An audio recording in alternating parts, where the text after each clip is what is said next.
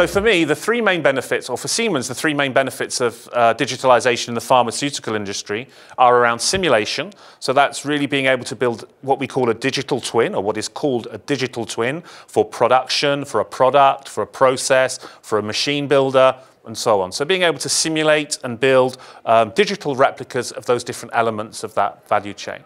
The next one is around collaboration, both within a company, where we have these much more global, complicated networks. And I think that the idea of being able to collaborate, use different tools throughout the product and production lifecycle management process is really important. Also to be able to collaborate or interact data between the different data sources that we have.